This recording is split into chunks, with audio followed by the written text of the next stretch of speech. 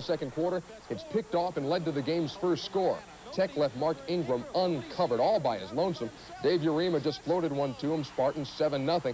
Third quarter, though, the Ramblin' Wreck gets rolling. Incredible effort by Malcolm King. Spinning, breaking tackles. He gets outside and will go 55 yards down the far sideline before Michigan State knocks him out of bounds at the 1. From there, it was Todd Rampley. They call the quarterback sneak.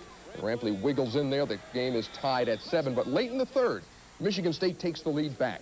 Urema looking long, and he's got Ingram in his sights again. This one 27 yards, and it's a 14-7 game, Spartans. After a David Bell field goal closed the gap to 14-10, Tech took its first lead with under 2 minutes to play. Malcolm King from 5 yards out.